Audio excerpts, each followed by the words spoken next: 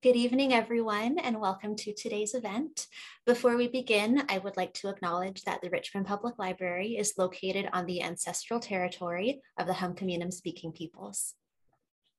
Welcome to a nourishing talk with award-winning author Jane Wong.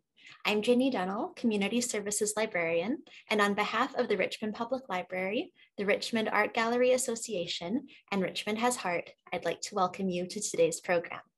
In a few moments, we will welcome our special guest, Jane Wong, for a presentation and interview with our own Michelle Callaghan, Head of Adult and Senior Services at Richmond Public Library. We have an exciting hour ahead of us. First, Jane will join us for a presentation, and then we want to hear from you. Please send in your questions as they come up, and we will begin the interview portion of the event with some of your questions.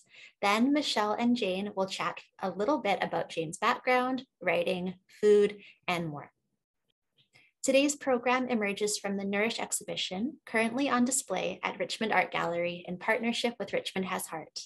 We will now hear from Kathy Tycholis, Education and Public Programs Coordinator at the Richmond Art Gallery, to tell us about the exhibition and how today's program came to be. Thanks, Ginny, and hello to everybody out there. Thank you for joining us all tonight, and welcome to everybody on the panel. So I'm here just to give a little bit of background on the exhibition that's currently at the Richmond Art Gallery, and that brought Jane Wong to Richmond and to our session tonight. So Nourish is the current exhibition that opened January 22nd and continues until April 3rd, 2022. The exhibition is curated by Nan Capona, and it features the work of American poet and writer Jane Wong, as well as an animated installation by Metro Vancouver-based duo Mizonk, otherwise known as Wan Yi Lin and Roger Chen. And shown together, the exhibition offers insights into ideas around nourishment and care, with each artist addressing this theme in their own way. And our guest tonight, Jane Wong, is known more for her poetry, so it was really interesting for us to work with a poet in a visual art setting. And the works you will see in the gallery actually came to us after our curator, Nan. She saw the exhibition that Jane held in 2019 at the Frye Art Museum in Seattle. And she thought it would work really well in the Richmond Art Gallery and for the Richmond community. So here's a shot of the installation at the Frye Museum. This was her first solo exhibition, and it came about as an award she won for her writing in 2017, where the winners get the opportunity to do something at the Frye. So Jane worked with the staff at the Frye Art Museum to develop her first solo exhibition. So our curator, Nan Capona, saw it, wanted to bring it to Richmond. So we've taken some components of this installation and also adapted it for our space. And Jane, of course, also created some new work just for us. So here's kind of an overview shot install of the current show.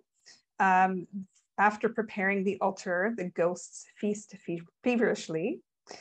So it features an oversized round dining table, and that holds bowls containing fragments of the poem of the same name as the title.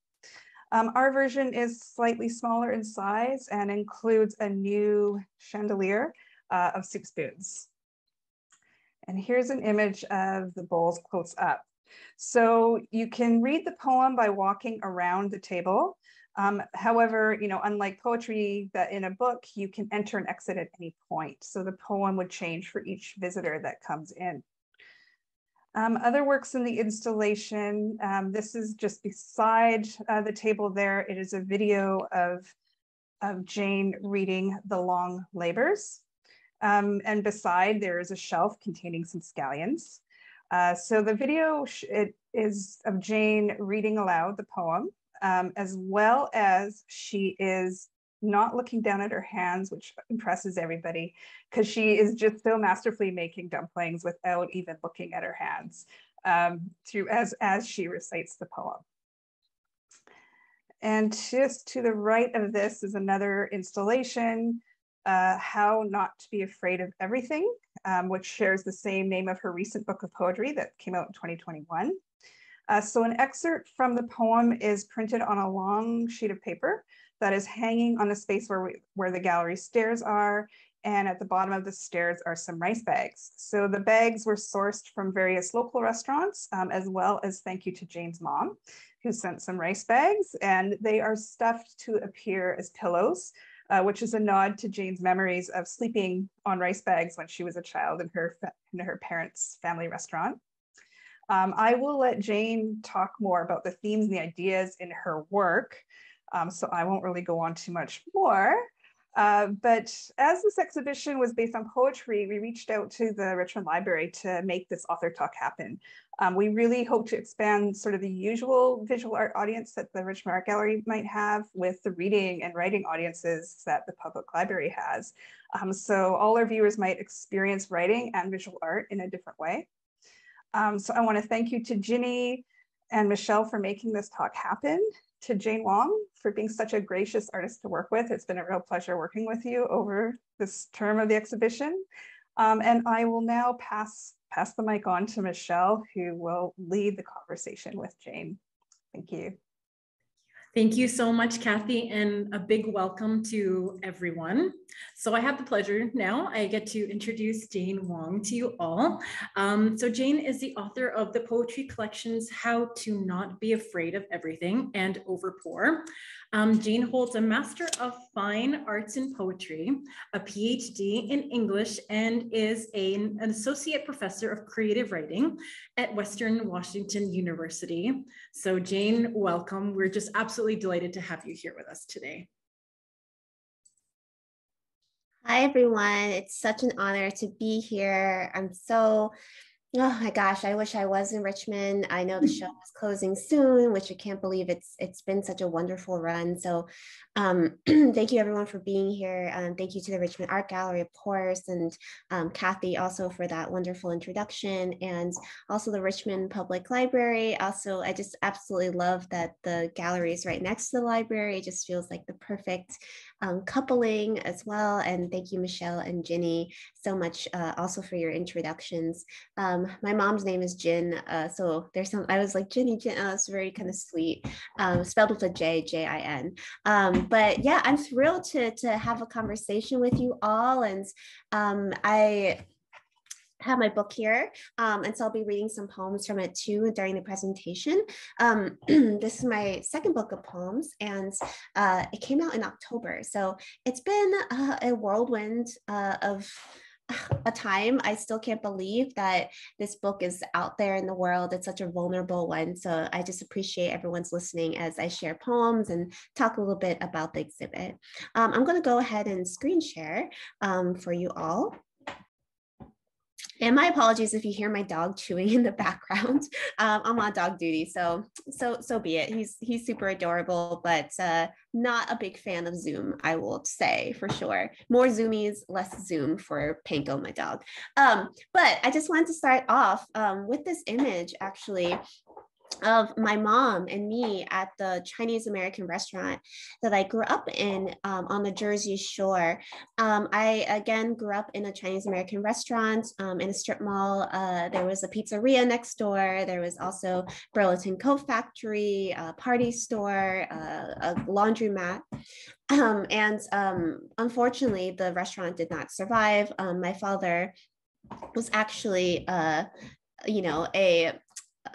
how do I say it? Like he was a gambler. He pretty much gambled the restaurant away. And so after that happens, my mom actually decides to get rid of all of the photographs from the restaurant. And this is the one surviving photo, which I find very, very tender. I think that she has decided to keep that as the kind of like one photo. I kind of wanted to open up by reading a poem actually about kind of, growing up in the restaurant, or at least a hint of it. And this comes from a poem that is called Dream of the Lopsided Crown. So I'll just read a little excerpt of that. Dream of the Lopsided Crown. I have this dream where I am the daughter of the machinist. My father balancing pipes that lead to other pipes, dropping a marble ball. Precision as love, without remainders, without the toothy excess of spiral-bound notebooks. I cut love clean. Instead, I'm the daughter of the gambler who's winning the staring contest. I asked my father, I dare you to blink. Slump slug, he spills all the chips on the table and says nothing, always nothing. Chirp, chirp goes the robin, robber of dreams. All around me, Atlantic City butters itself with dinner rolls, roiling ocean bilge. No one looks me in the eye. Here is the daughter, spun in boardwalk cotton candy, puke perfect. Here is the father saying, I am your father. Village after village, fishmongers walk away from their fish, drawn to city stupor. Dream of the dung beetle, I soothe, of its celestial turns, simple machinations in muck. Rats seethe in alleyway walls where winter cannot fall down sooner. My brother, born in the blue flame of February, is my mirror kin. Together, we kick everything in sight to see better. Anthill, MSG bin, box of plastic cutlery, clanging a xylophone phone, avant-garde.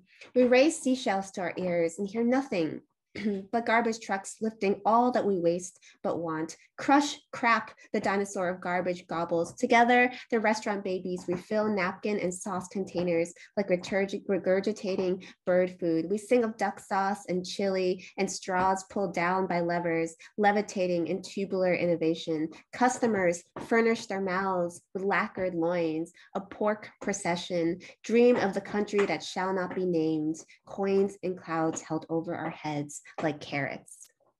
I have this term that I like to call us restaurant babies in particular. Kind of the kids are always at the restaurant, kind of like, you know, bored, tinkering with things, causing trouble, also doing chores. Just kind of a funny way to kind of grow up and such an influence on my poetry and art. Here's another image of me and my brother. This is actually from New York City's Chinatown. And again, kind of thinking about the ways that I grew up is so central to a lot of my artwork.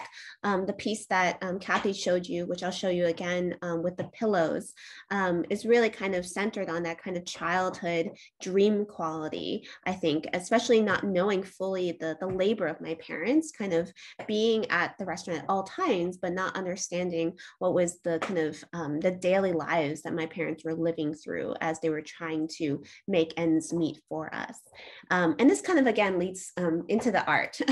The show is really, the show at Nourish is really focused on that kind of, I guess, that huge difference, that that huge gap between gluttony and hunger.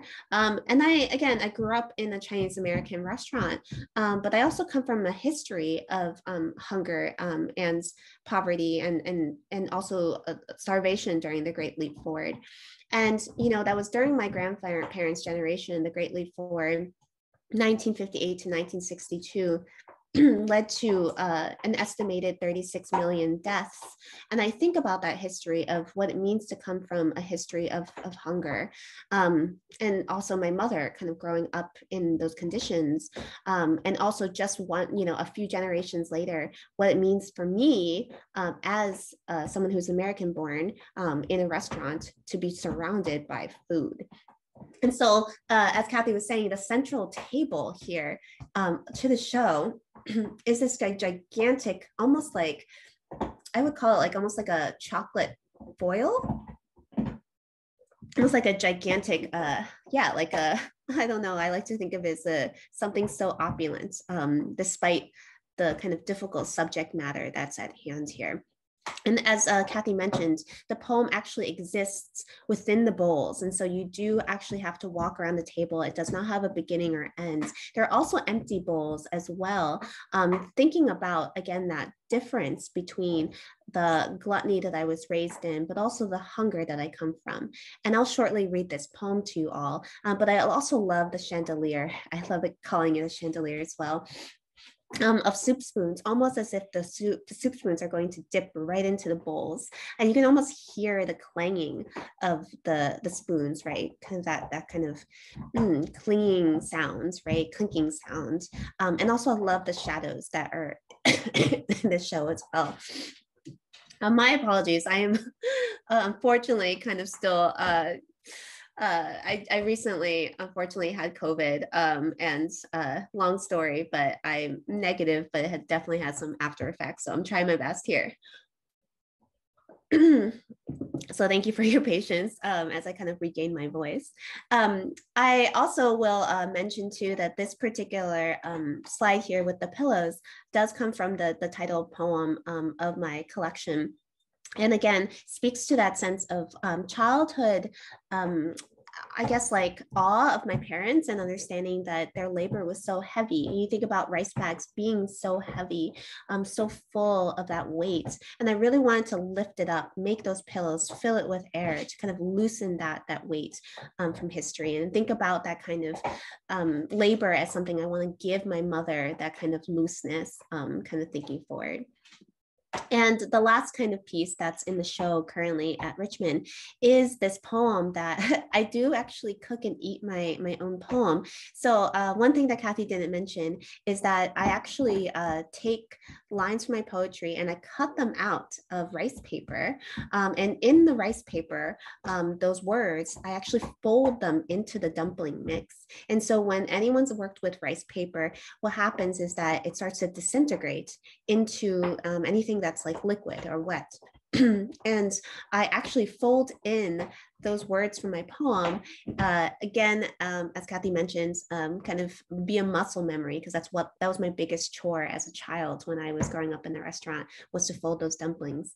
And then I cooked and ate my poem. So what the video doesn't show is me actually eating them, which I wish, I guess I should have included it, but I figured like, who wants to watch me like shove food in my mouth? But maybe that was meant to be, actually. I'm gonna go ahead and read some poems for you all, and hopefully we can all chat and have some great open conversation. Let me go back to this one here.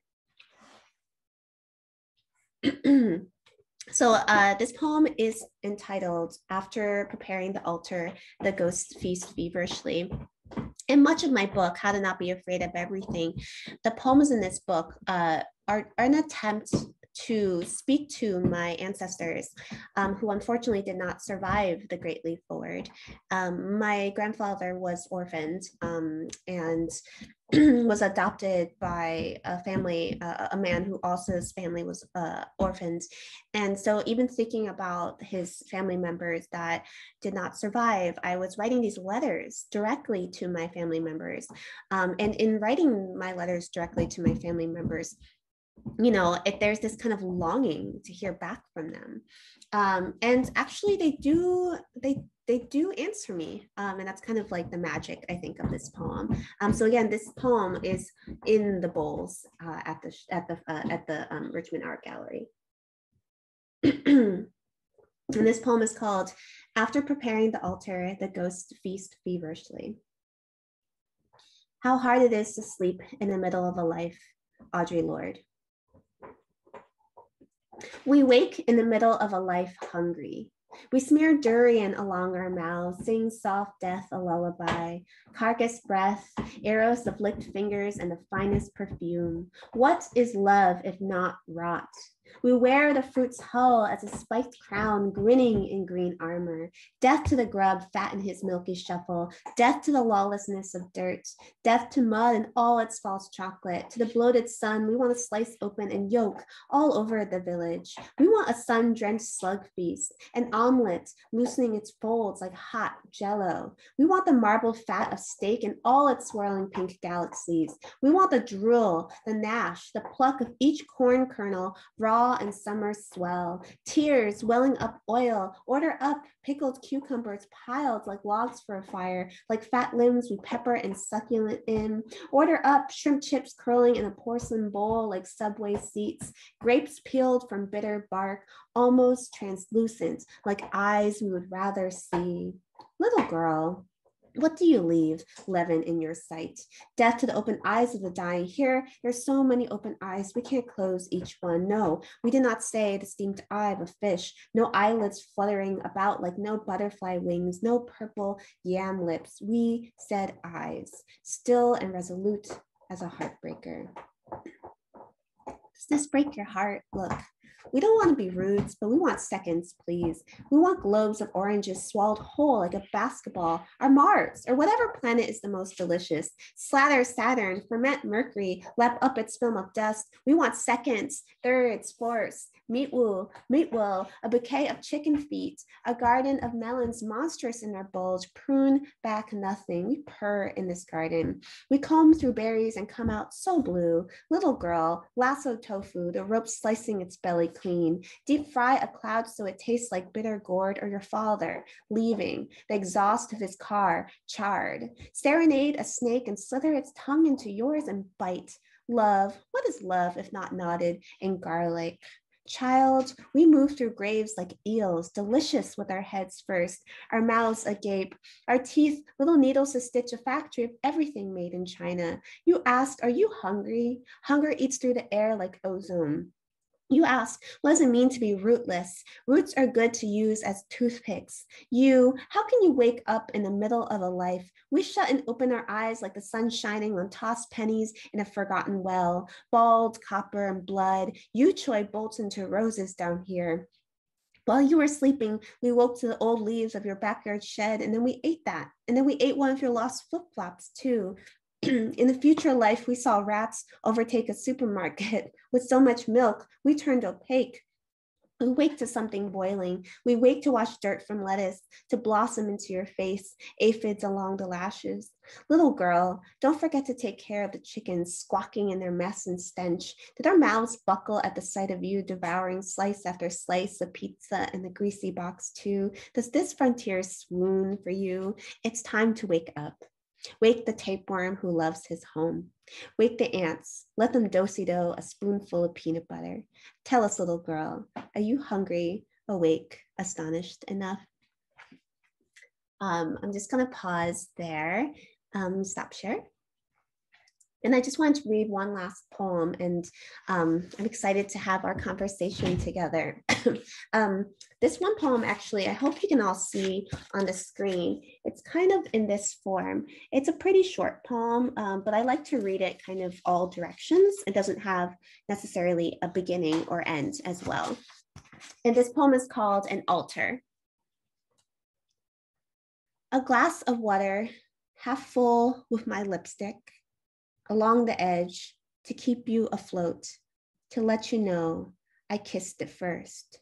Along the edge to let you know, to keep you afloat, full of my lipstick, a glass of water, half to let you know I kissed it first, to keep you afloat. Thank you, everyone. And I'm excited to have lots of conversation. Thanks. And I'm happy to read in conversation and other excerpts as well. Thank you so much, Jane. Thank you. It was beautiful. And it seems that we have some questions coming in on our Q&A. We'd love, thank you, audience members, for sending in your questions. So if it's okay with you, Jane, we'll just dive right into some of the yeah, I can't wait. And thank you for reading your poems. Oh, of course. So special to hear it from you. Now we have a question about two favorites. There's a question, what is your favorite part of being a writer? Oh, I absolutely love this question. You know, my very favorite part of being a writer, unsurprisingly, is writing. I know that seems kind of obvious, but to be honest, especially as like this book came out and, you know, I'm reading and performing, which I love performing, and I love also, you know, getting to kind of have the opportunity to have a book, you know, and to share from it. That aspect of being a writer is not really actually part of the creative process. And I think that I have to get used to that. Actually, over the years, I've been trying to get used to what does it mean to publish a book? What does it mean to to share it? And a lot of it comes back down to those moments when you're creating and you're dreaming up things. Sometimes in that creative spark, I feel like that the moment when you feel like you have a line of poetry, or when you have an idea, like the very beginning seeds of an idea of writing, that's what I love. That's like the ideal part of writing. Thank you so much for that question. Thank you. I love that question. And I'm sure asking different people, do you think the answers would vary from person to person, poet to poet, right? Yeah, absolutely. Now I'm going to go on to another favorite because I love this one and I'd love to hear your response on this. Yeah. What was your favorite recipe, or what is your favorite recipe from growing up? Ooh, oh my gosh. What's really interesting, I think, when you grow up in a restaurant, you know, and again, growing up in particular, low income and working class, and I'm the first in my family to go to college and also to finish high school, that I think the biggest thing that, you know, I kept hearing from my parents was, you know, get out of the kitchen, or kind of, we don't want you to cook. We don't want you to be, you know, oh, which is funny because they also made me do the chores. So it was like, wait a second, you're telling me not to cook, but then I have to prep everything, you know, whatever. I mean, I guess you just do what your parents have to tell, like what they tell you in those moments. But, you know, I didn't actually learn how to cook, like really cook. My dog is being I'm just gonna move the camera a little bit. I didn't actually learn to cook until the pandemic, actually. And I find that, yes, so only within the last few years, I didn't even learn, because I could cook basic things like eggs, etc., pasta, but I never actually learned to cook Cantonese or Toisanese food until the pandemic. And so honestly, my favorite recipe, or I guess the thing that I really love to cook the most, I've been making homemade bao from scratch, like chasu bao from scratch. It's so labor intensive to make the dough, to make the filling, to steaming it. But there's something about it, that the kind of the comfort level there is, you know, to kind of making that dish in particular and making it from start to finish, which, to be honest, my mom would never do. She was like, that's too labor intensive. Like, she was a working mom. She was like, no, I can't do that. So I had to actually gather that information from my grandmother, who's the one who makes the bao. So yeah, thank you for that question. May I ask just a follow-up to that? Was it about finding comfort in food, or time, or connecting with, you know, just, or was it multiple things that sort of led to that, you know? Yes, absolutely. So it was totally comfort. It was, to be honest, during the pandemic, I write a lot. Speaking back to that kind of what I love about being a writer is that creative energy. I write a lot. However, during the pandemic, especially the early days, I literally could not write a thing.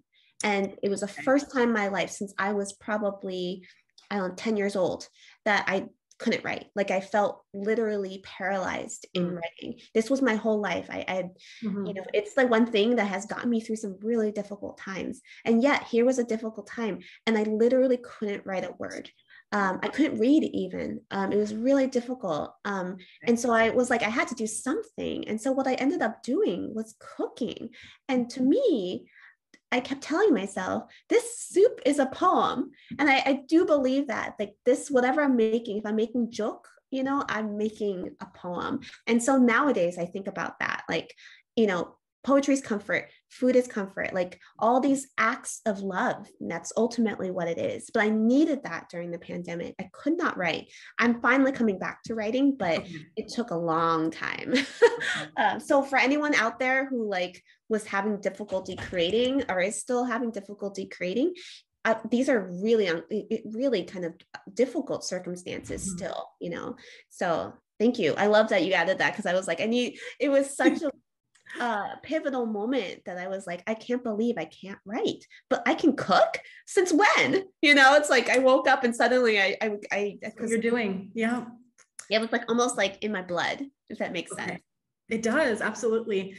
And there's a question that's come in from one of our lovely audience members. They're saying that they're curious about what are some of the ways that you connect to your ancestors? Ooh, I love that question. You know, I think that one kind of, you know, direct thing that I do really, truly is connect through poetry. And I think what's really hard for me is that, you know, I can give them, like, you know, go to their grave sites and give them flowers and kind of give, eat food on, where we usually have grave sweeping day, where we kind of celebrate our ancestors. But unfortunately, like, to me, it's like, that's the kind of like a only, it's like a surface level communication. It's like saying, I remember you, I'm there. I needed to have a deeper mode of communication with my ancestors. Like I wanted to ask them questions. I wanted to deeply respect the stories that I don't really know. And it's really hard, I think, when you can't actually know. I've been struggling with this, especially writing this book, is like, what does it mean for all of you who are writers or trying to look at your family's past, like a few generations back or even further, when you don't actually have full stories, you only have tiny fragments, tiny little passed down memories. How do you weave them into something that's fuller, right? And so for me, poetry is a means of honoring them. That said, these are in English. And I struggle with that a lot, that I so badly, and if anyone's a translator out there, I would love that opportunity. I'm unfortunately not fluent and able to write in Chinese. And so I think that's kind of an ultimate dream of mine, is to either finally be fluent and be able to write in Chinese, or to have work with a translator. And because I feel like I want to directly talk to them in their language. Yeah. That would be tremendous. Yes, one day. One day. There's a question that has come in, and it's related to how we had been talking about, or you had spoken about your pause in creativity during the pandemic and the writing. And the question coming in from our audience member is, if your pause from writing during the pandemic changed the rhythm or pace of your poetry now, and have you noticed if your process or approach to writing has changed actually? That's a really thoughtful question. And, to be honest, it deeply has. I think we can all say the pandemic has changed us in ways that I guess we're still processing. Like, we don't really fully know the amount of grief, truly deeply personal and collective grief, that we are kind of moving through, and on a daily, right? Kind of like, this affects us down to the tiniest things, right? Including, which is not a tiny thing for me, which is poetry. It has forced me to really, really slow down. I think that before, I felt almost kind of like poetry felt like it was a rush, like there was always these things that are just trying to get out of me, almost kind of like, I don't know, like a cocoon, like a butterfly. I felt like my poems were like rushing to be like burst out of the cocoon. And now I think my process is much slower. It's kind of almost like a hibernating bear. Like, I feel very kind of like it's just sitting there. Sometimes, honestly, when I still have trouble writing, I will not literally write down words, but I will just kind of sit there and meditate.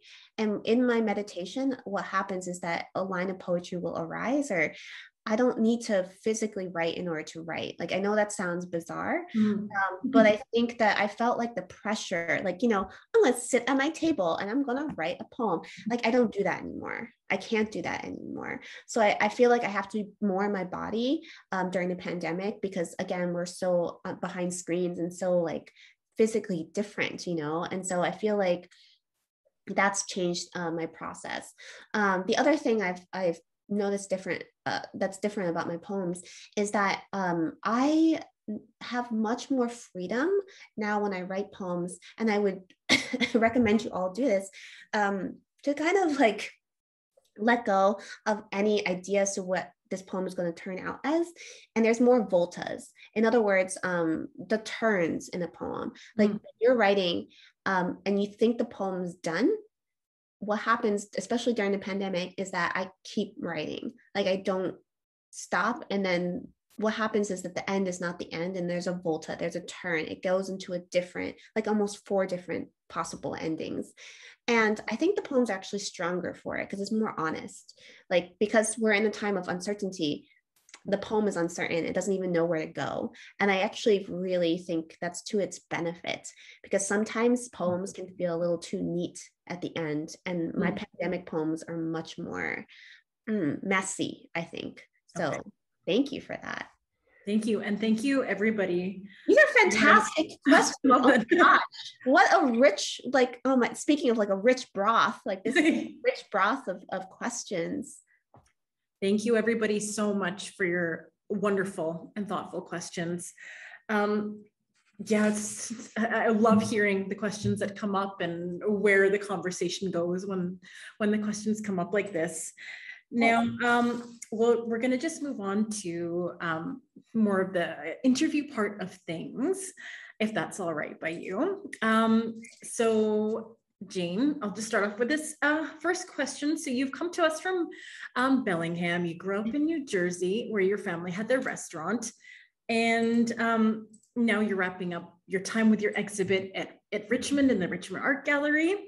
And Ginny, I just would like you to know that Ginny and I had the pleasure of going. We spent an afternoon going there to experience the exhibit in person and each component of that, it was just so gorgeous and moving. So it was a special experience for us. And I would love to hear just about your time in Richmond. And yeah, if you could just let our audience members know, that would be lovely. Oh, thank you so much for that. Oh my gosh, it's been such a joy to be in Richmond. The couple, I guess, I think it's been 3 times, unless my math is, I'm like the world's worst math person. Times that I've visited since the show has opened. And I will say Richmond has the best food, like period. It's just, I mean, just the fact that this show is about nourishment and food, and I was so utterly nourished literally every day. I just walk down the street and be like, eat here, eat here. And also knowing too, especially during the pandemic, how restaurants have been so deeply impacted. I mean, I think that there's something about, you know, the nourishment of a community coming together, right? And kind of during these times, and supporting each other with family businesses that, you know, have survived, luckily, the pandemic. From start to finish, it's been incredible to work with Nan, the curator at the Richmond Art Gallery. It's funny because I usually, I think of myself primarily as a poet, as a writer, and doing art in particular, and installation art. There's something about it that thrills me. Going back to this question of like, what's your favorite part about being a writer? I think nowadays I also answer that question with like, that creative, those first inklings of the sprouts of creativity are now not just even in written word or not just on the page. And now I get to kind of do that through, I think, more interdisciplinary art.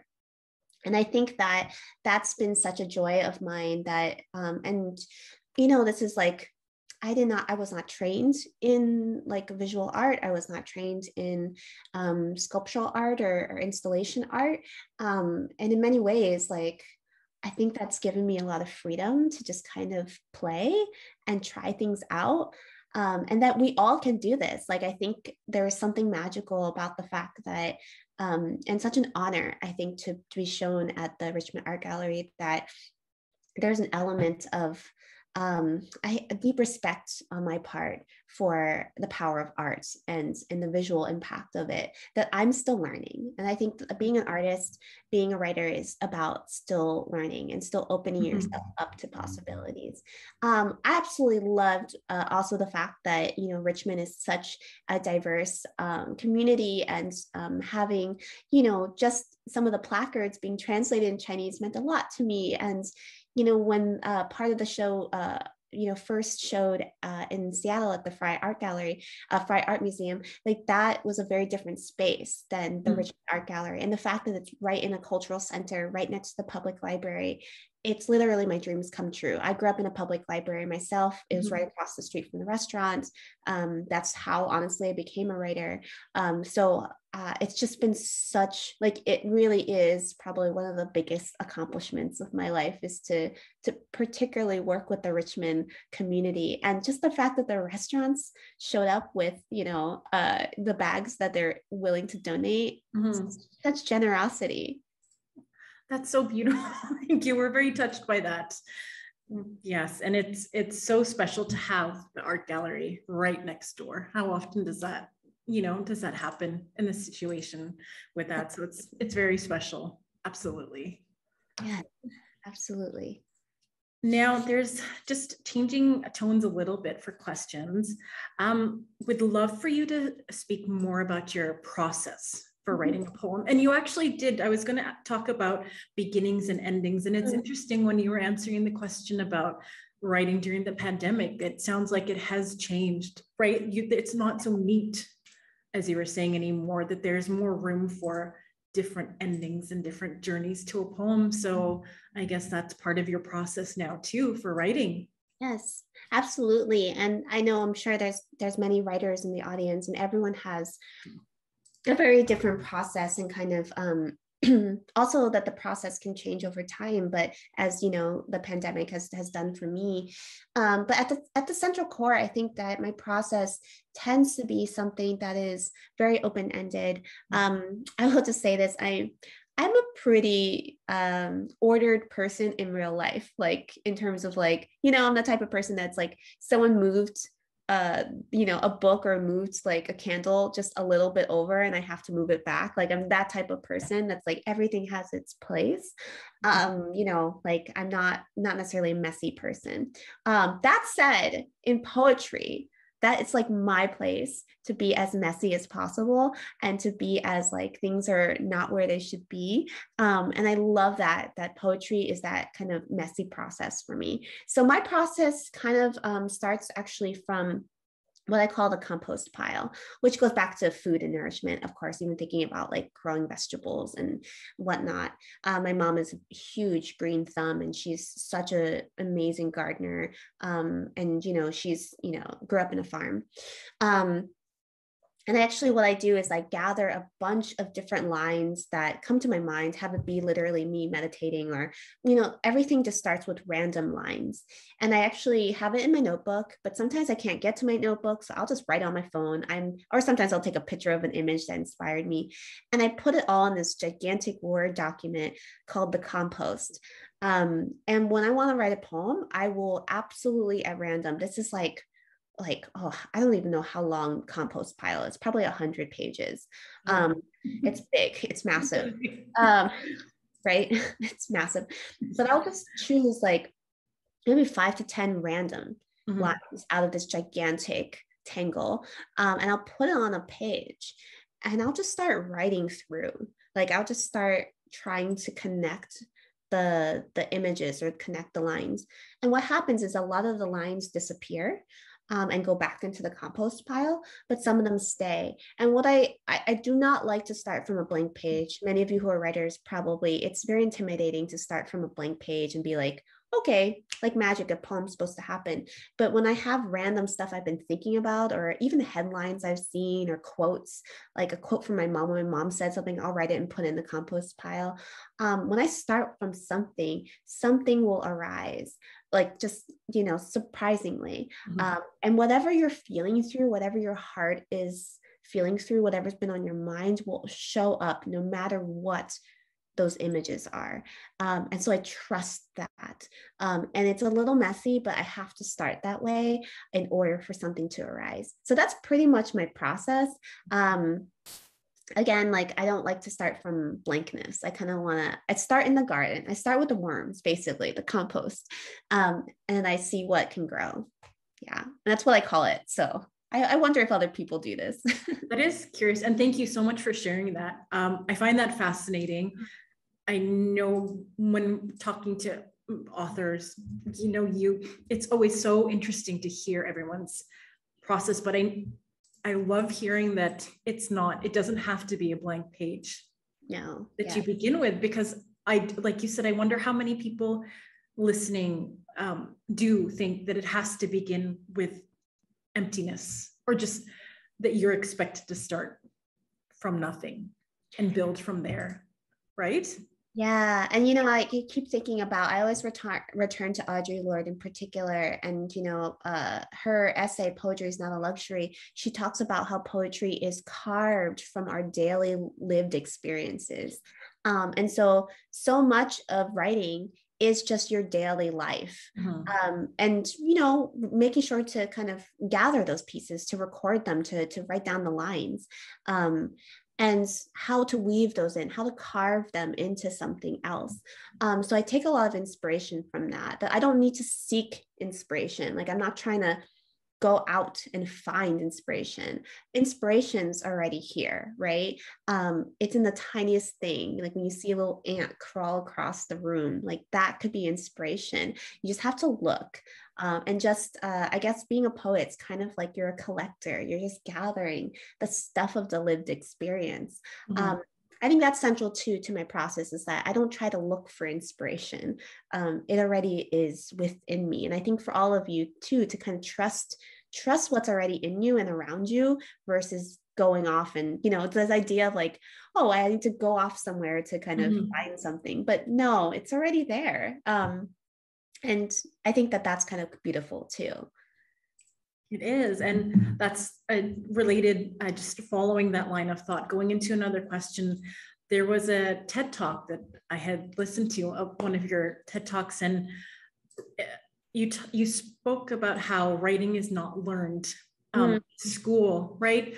And you mentioned about you don't have to go out to be inspired. You don't have to look for those things. And you had spoken about how you learned while growing up in your family's restaurant. Like that's where you had the most of your learning, right? Yes. And I just wonder, when you're teaching, how do you transfer, or how do you share those lessons? Or what are some of the key lessons that you would want to teach, you know, aspiring poets, or even your students who are looking for that? Oh, thank you so much for that, Michelle. And also thank you for watching that TED Talk. I really do firmly believe that I became a writer for two reasons, which is I grew up in a restaurant, and restaurant life is just pure sensory overload. Like it is smell, taste, everything. Customers have stories. Like it's like a writer's paradise, to be honest. And then I grew up across the street from at the restaurant across the public library, and so my mom left me there for like 5 hours, 6 hours, and I just read all the time. So those two pairings really led me to kind of this path, and this was a path again. I grow up working class, and I didn't, even thinking about the pressure to be a doctor, to be a lawyer or something, especially I feel like immigrant children feel that pressure. Maybe I could have, but I felt like I had no choice. Like it was like a weird, like calling, like if that makes sense. It had to do with my upbringing. But back to your question, and thinking about kind of craft, and thinking about kind of what I try to kind of share with my students and to share with all of you, and thinking about like growing up in a restaurant, is all those sensory details. Writing centers itself around how we feel through the world. And I talked about this actually when I was teaching today, was that the felt experience is central. You want, as a reader, to feel, and the writer is, trying to get across that feeling. And that's so hard to do, right? And thinking about the ways in which language, there is a limit to what language can do, actually. For instance, like when you're going through something like a heartbreak, like kind of like a breakup, and you're like crying profusely, sometimes there's no words. Like there is just literally, it's only that gut sound, like a sound. But after a while, right, you can try to get closer to how that felt, what the temperature felt in that room. What did you just eat right before that breakup happens? Like thinking about all the senses, right? Were you cold? Were you like, hearing the sound of a mower outside while that was happening. So I'm very into like tapping into the senses, and also synesthesia, so that the mixing of senses is central too. And I try to do that as much as I can in my writing, to think about the ways images have that kind of quality to them. I was even thinking, there's this one poem, what is love if not rot? And there's this kind of moment here where I'm trying to describe a rotting orange. And if you just watch YouTube videos of rotting vegetables, they're magical. kind of a little disgusting, but also very beautiful. And so I like to give myself exercises to try to describe something almost kind of like through a kaleidoscopic lens. So you have to look at it from all different angles. And so here's a line, which is, it's thickening at 22 days, like cotton lint from the dryer, like fur, a sheepskin cloud, like my mother, an animal in her own right. And then later, it grows smaller and smaller, collapsing upon itself like curled fists, how I sleep at night, returning to heartbreak after heartbreak, fruit flies fluttering about like snow. So like images like that, like I wanted to hear the fruit flies, the sound of them, but also want to feel the kind of, you see the image of the when fruit flies are buzzing so fast, and maybe it looks like it's snowing, but also the cold and the color. So all these sensory details, I try to do it myself, but I feel like I really want to impart that as for me, that's the joy of writing, is like trying to get that felt experience across, and knowing you can't get it exactly right because there's no way to get back to that moment exactly 100%, but you can get 99% close to it. Yeah. And thank you for sharing. I love that poem. And I didn't get the chance to look at the videos. I was like, because after I read it, I'm like, you know what? I feel that. Like, the sounds, the sound, the feeling, the smell, just all of that. And I love that one of the words I had thought about was visceral. Like you can just feel so much from your poetry. Oh, thank you. Yeah. And that was, so that was just fascinating to me. Yeah. Now I'm just conscious of time here. So I did want to talk about your plans, if it's okay to talk about, for your upcoming memoir. Yes, thank you so much for that, Michelle. I'm terrified. I am a poet. I primarily write in verse, and I love imagery and metaphors. I will say writing nonfiction is such a challenge, and a beautiful challenge, but I do really have to think about narrative and think about reflecting. So my memoir is in progress right now. It's called Meet Me Tonight in Atlantic City. It's slated for 2023. So that's like next year. That is next year. It's next year. I know. And my editor is just like, kind of pushing me, but I'm just like, oh my gosh, like I'm on book tour and teaching and all these things. And but I will say that this memoir is super close to my heart. I actually started writing this book around 2017 or so. So it's been a while. It was not a memoir, it was essays, just singular essays. And why I started writing essays in particular is that at some point a poem, it does get a feeling across. It does try to articulate, I guess, what my heart and my head is trying to say. However, it doesn't actually allow a lot of space, I think, for some deep digging. And so I needed 20 pages. I needed something quite long. And I love long poems, of course, too, but I needed something else. And so I started writing essays. For instance, the title essay of the memoir, Meet Me Tonight in Atlantic City. As I mentioned, my father was a gambler, and he spent all his time at Atlantic City. And, that's really hard for a child to grow up that way. And I was thinking to myself, like, I can't be the only one, right? Because I kept thinking, why do all these, buses keep picking up from Chinatowns, in New York and, in New Jersey, like even thinking about targeting immigrant communities in particular, and Chinese communities. And so I did a lot of sociology, just kind of looking at a different way of understanding a lot of the things that had been on my mind. And started writing this essay, really thinking about Atlantic City and its history as well. So essays and memoir writing has been like a mixture of personal memories and essays, but also a lot of research and a lot of trying to understand what it means to grow up, as the child of Chinese immigrants in the States, right? At kind of like the 80s, 90s, and their kind of history before that. And so a lot of the essays kind of are now going to be kind of intermingled into a memoir.